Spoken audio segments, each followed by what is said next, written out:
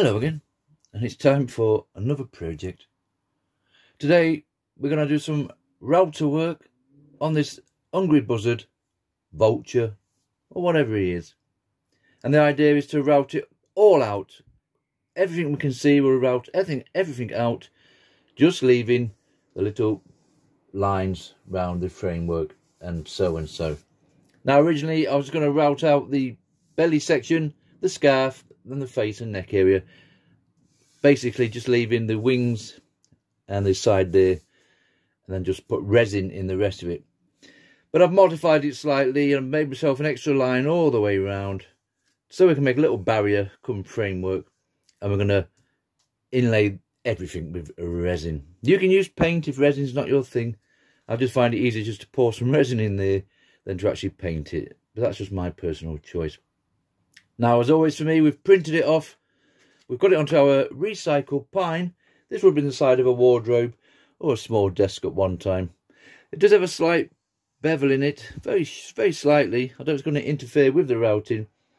That's just because it's been in the cold shed. Hopefully when we go inside, when it's a bit warmer, it should straighten itself out, all being well. So we've got our template on there. We've put it in place.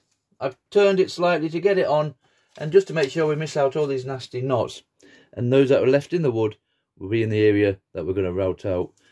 Good old carbon paper underneath for me, and literally just draw around it.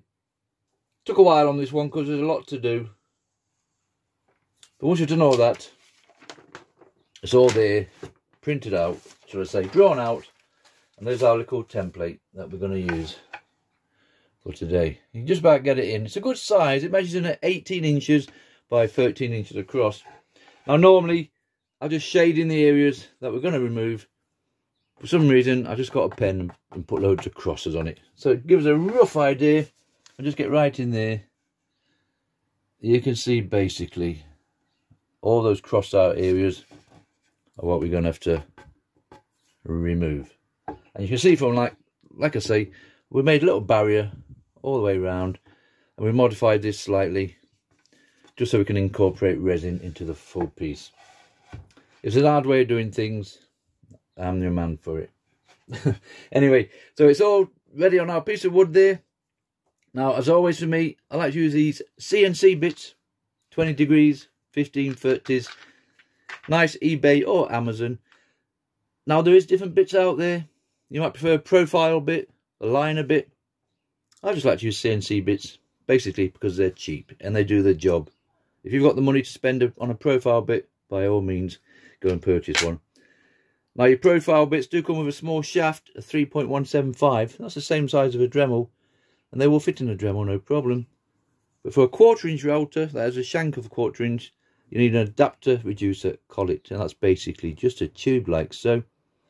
And you just slide that into there. That's now made that a 1/4 inch shaft, so that will fit your router, no problem. We'll set it to about 3mm. We don't have to go too deep. We are pouring resin into this. I don't see the point of going really deep and just wasting resin. It's not cheap to purchase. And so we'll do all the lines. So we'll go all the way around inside the lines there and outside the lines on that one there. I never route out on the line itself. Always up to the line. Once we've done all the lines on everything we see. Nice steady job, this one. We'll pop on an end milling bit. I use these to clear out on all my projects. And I don't think we'll have any issues with this pine today. We can pick one that's a good size, nothing too complicated on here, and that just slots into your same adapter collet. That's now fit your router, or we can set it to the same depth, which is 3mm. Like I say, I'll just scurry over here quickly. I made a little depth gauge like that, and that's the same depth, same thickness, should I say, 3mm of your CNC bits or end milling bits, and that's deep enough, plenty for what we want today. So that's our depth we're going to work at. Obviously, we've done the CNC side of things. We've popped that into the router. We've set it to the same depth. And then we will use this to clear out all these areas that have got the little crosses on. It'll come out quite quickly with that, no problem. If it is a little bit slow, I use these double flute straight flush bits. I will put a description at the end for all the bits. eBay again. That would be too aggressive. That clears out good on big projects. But if you come into these little sections here, that would snap that off, no problem. Not even thinking about it. So be careful of how aggressive they are. We'll basically just put a small one on, 1/8 I do believe, and we'll use that to remove the bigger sections. So CNC bits for the lines, end milling bits to clean out with, and if it's a slow process, and I'm certainly in no rush, we'll go for the straight flush bits to clear out as well. Okay, let's set this all up on the router. We'll route all this out, tidy it up, give it a nice clean out, and then we're going to cut it out on a scroll saw. We'll talk about that near the time. Okay, let's start routing this one out.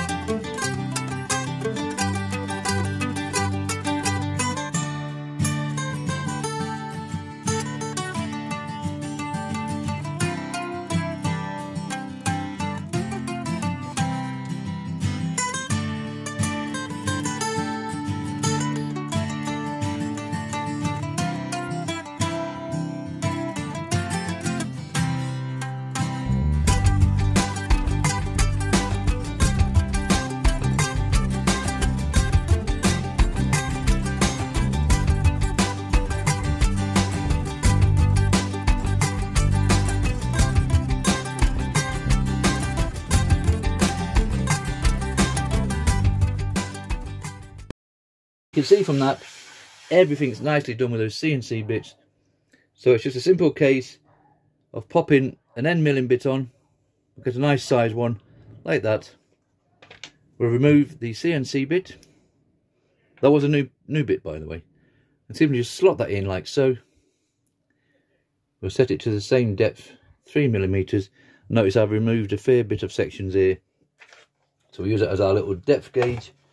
So we'll basically set it in to that depth and start removing all these areas. We'll do that next.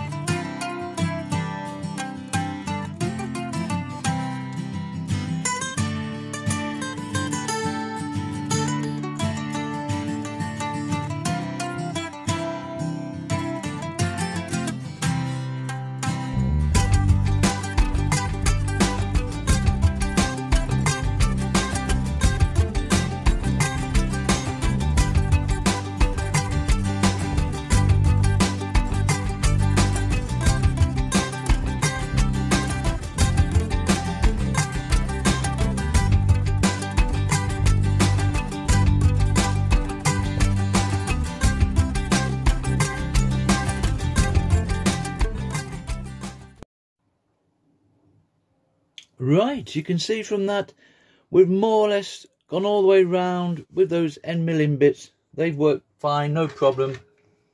What we lost out with the CNC bit, we've compensated for with these little end milling bits. And they are brilliant because they route out the side areas up to where we've gone with this CNC bit. And also, they give you a fairly smooth base, as you can see from that. Now, I've left one little section there for now, only because we mentioned the straight flush bits, double fluted, basically a couple of blades on either side, apart from the smaller one that just says a single one.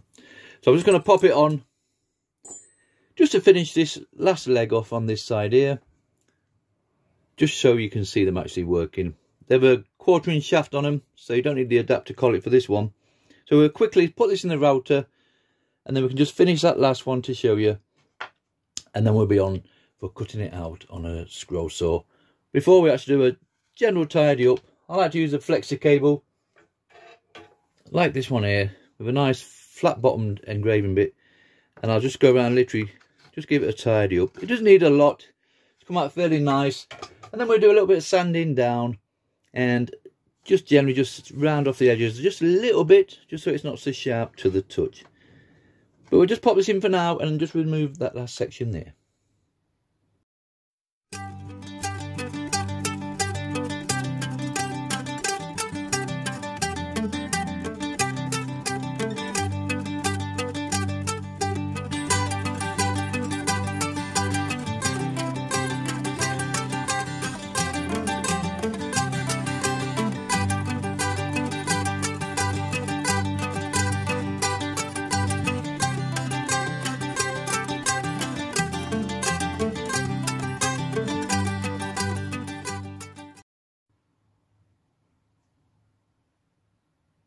Right, we removed that last section with those straight flush bits. To be honest, it came out a lot easier with the end milling bits. I'm just trying to show you different bits you can use, and it more or less looks exactly the same. But the end milling bits for me, remember, these are only the bits I use. CNC bits, end milling bits. You can look out for profile bits, spiral up cuts bits, V-grooves, liner bits. There's all sorts out there. It all depends what your pocket size is and actually what you want to do with your projects. These are all just little fun projects for me. They're just something to keep my mind active and to keep me give me something of interest to do. So I'm personally not bothered about fancy bits and fancy woods and all the rest of the finishes. What you see with me, unfortunately, is what you get. That's just the way it is. Okay, now we're going to cut this all out. You could leave it on here if you wanted to. You could have routed out a nice little frame. We might just about squeezed it in and remove the back section slightly.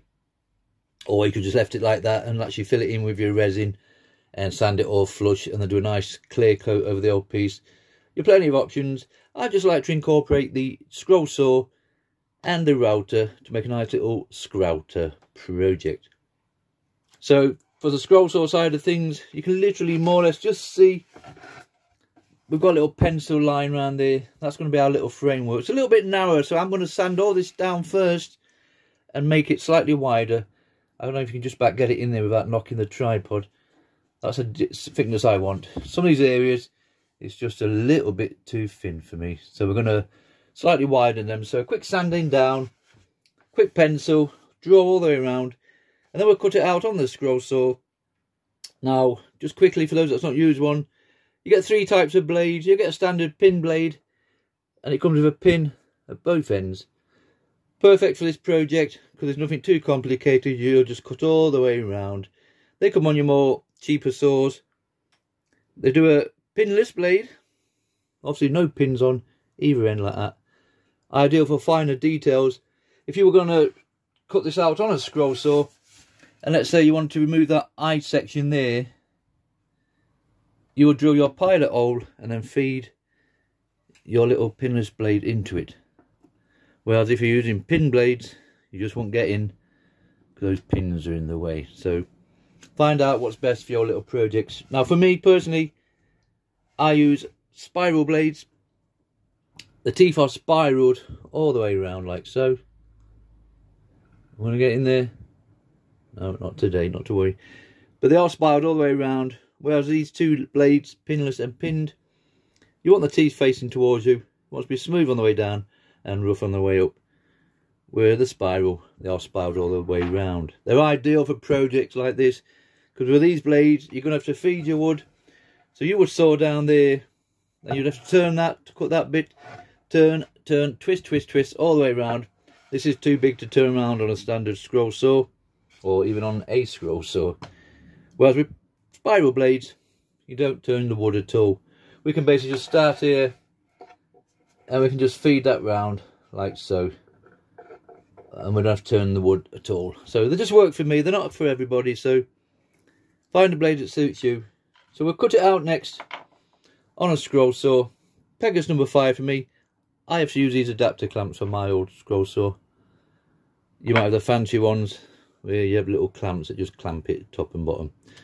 Okay, quick sanding down, we'll redraw the line and then we'll cut this one out before we tidy it all up.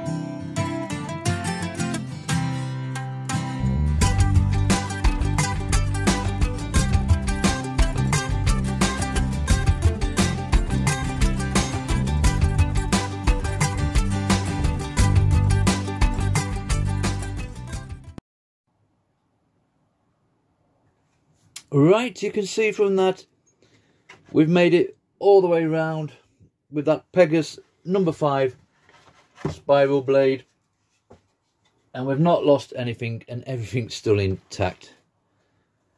Just about make out from there. I do apologise for the lighting in my little shed. I keep promising myself that I will order some lights, and I have some on the way, but wintertime videos the lighting just isn't so fantastic.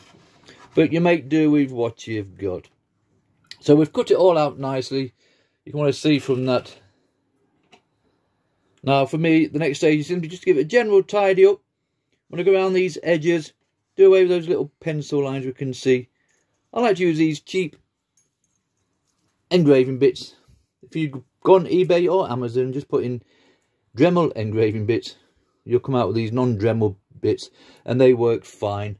I find one with a nice little flat bottom, like so. That just attaches to a cheap eBay again flexi cable, which attaches to the end of my Dremel over there. And we'll turn that on, and that just lets us get into these right tight areas all the way around the whole thing. It doesn't take long once you get into a little routine. And then we have a good old bit of sandpaper just to round off those edges and get rid of those pencil marks. And we'll also come back in again with the mouse sander. Nice general tidy up, and then we'll look into what kind of finish we're going to put on before we start putting the resin in. We'll clean up now.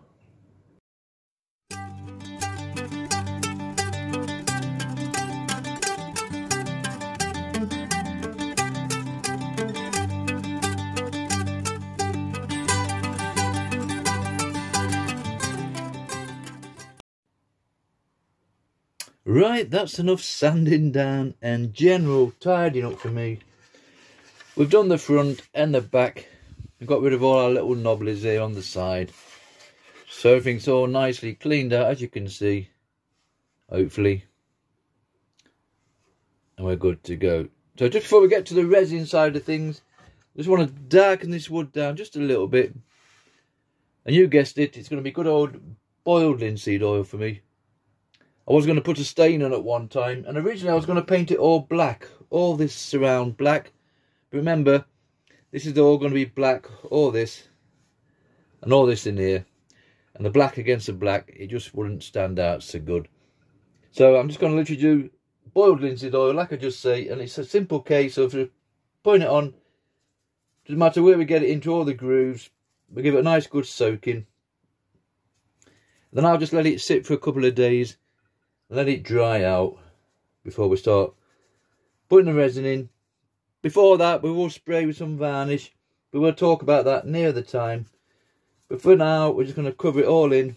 This won't affect the resin whatsoever once it's all nicely dried. And boiled linseed oil dries a lot quicker than your raw linseed oil. Just make sure we get those side walls in just enough so when we fill up with resin, we've actually got the side sections done with the oil as well. And not forgetting the side bits. You'll see they'll go a lot darker. And get inside those little nuts and crannies there and give it a good going over. Once it's all on, quick wipe down, and then we'll leave it for a couple of days to dry out. Okay, so I'll finish this off, and when we come back, we'll spray on a little bit of varnish. Right, it's been a couple of days. This is all dry and near enough for what we want for our little project today. And you can see it's just darkened those frameworks down just slightly enough so it'll stand out nice against the black and the white and the red and whatever you.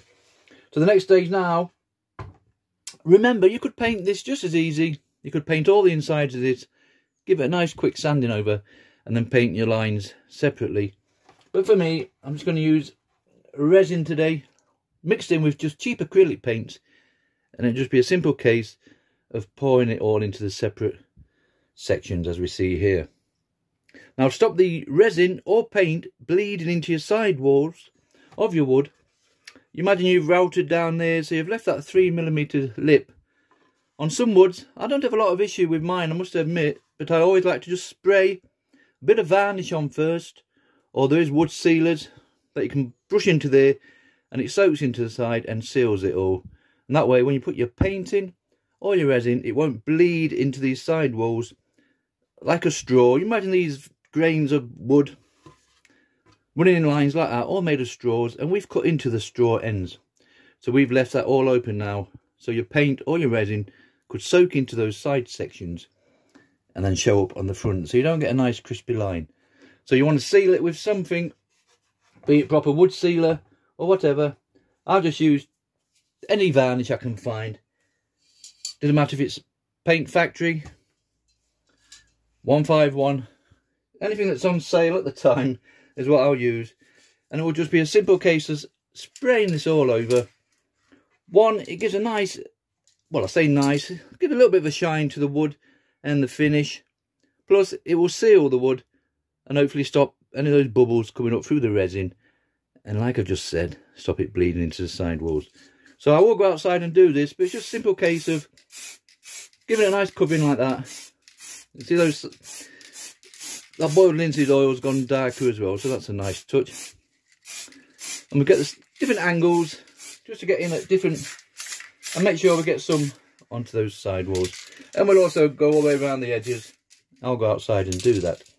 Once that's dry, we'll go indoors and find some resin and basically just start filling this up. It's going to be a simple case of pouring the resin in, literally nearly to the top of our routed out area, and that will be done for me. Other options, you could overfill it slightly and sand it all down and then flush coat the full piece with resin or spray it with a nice varnish. But for me, I just still want to be able to feel the routed out areas. So a quick spray over.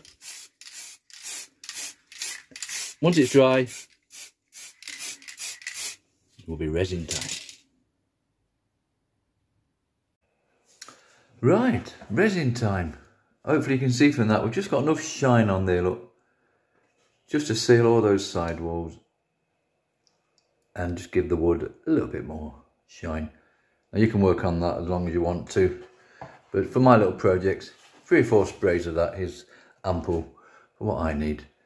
So now we're literally just going to fill it all in nicely with resin. Not quite to the top. And as the resin cures, it will shrink down very slightly. And that should just give us enough so we can still feel the routed out sections. Now the resin for me today is Vista one. I've used this on a lot of my projects. I've also used amazing clear cast and craft resin, 3 or 4 different types, but for today, Vista one. It's a 2-part resin, like all epoxy resins. Part A your resin, part B your hardener. The good thing about this mix, it's a 1-to-1, so basically whatever we put in of A, we put the same amount in of B, your hardener, and just mix the two together. I use these cheap little plastic party cups. They're ideal because they do have grooves on the side, and I tend to mark it off with a marker pen. A for my resin, and I've counted up 5 little notches, and obviously B, the hardener, 5 little notches, the same. Put one into there, put one into there, mix the two together, and then we can add our colours. Now the colours for me today are just acrylic paints, nothing fantastic, just cheap acrylic paints we've got what we want, the blacks, the red, the orange, a bit of yellow, and there's some white going somewhere. And there's our white to go with it. And we just put a little bit in with the resin, mix it around. I use these party knife, forks and spoons. They're ideal because they're a nice little lip on like that. So when you're done your mixing, you can just scoop it out, and if you need to get to some of them tighter areas, it's ideal for that, no problem whatsoever. There is different colours out there, powders, inks, dyes, pigments. I've got some here that I've never used anymore. I'm just quite happy with the cheap old acrylic paints. Okay, so we'll mix this off camera, follow your instructions, have a nice mask on, put your gloves on, and you want plenty of ventilation. Resin can be a bit funny if you don't know what you're doing. So we'll fill up these two little markers, mix it, drop the colour in, and basically start filling this one in.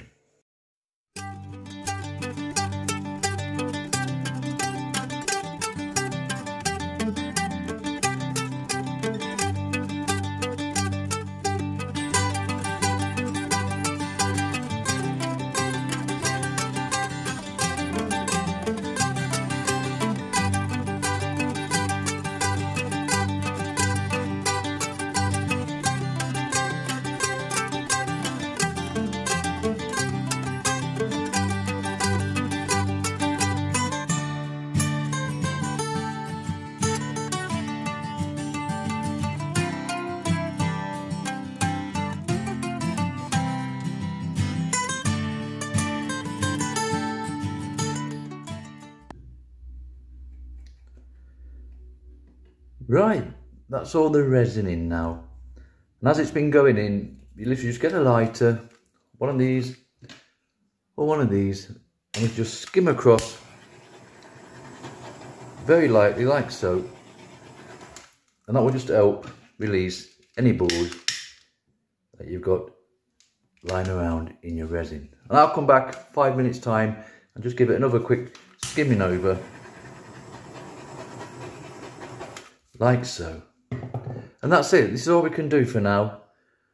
So we want to get a nice cover, keep it all nicely covered, leave it a good 24 hours plus, for 48 hours if possible, and then we'll come back and see how the hungry buzzard is looking.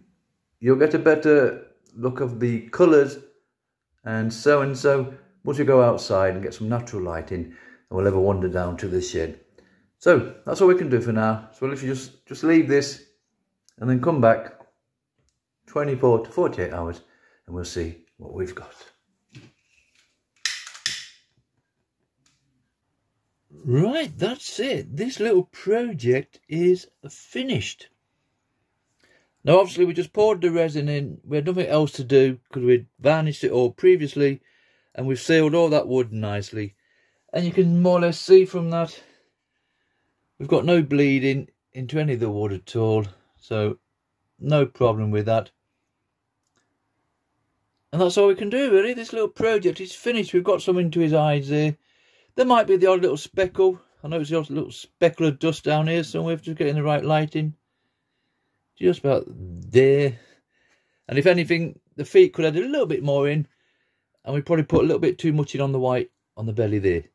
But overall, it's a project. Some of the colours did go a bit funny, and I don't know what it was.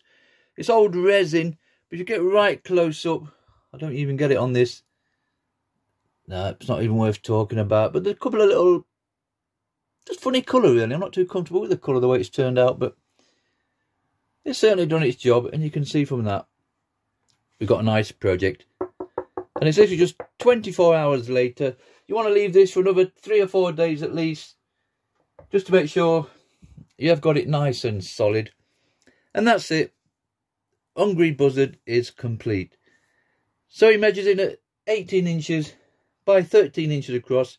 It's routed out on recycled pine, using CNC bits for the lines and end milling bits for the clear out. And we actually used a straight flush bit on that bit, if you remember. And then we used cheap acrylic paints mixed in with resin, poured in.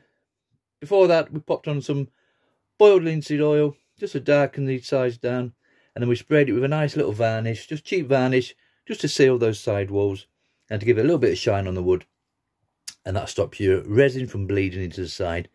So everything's nicely done. There we go, just a nice little fun project. Hungry buzzard, routed out on pine, inlaid with a resin. Thank you very much for watching.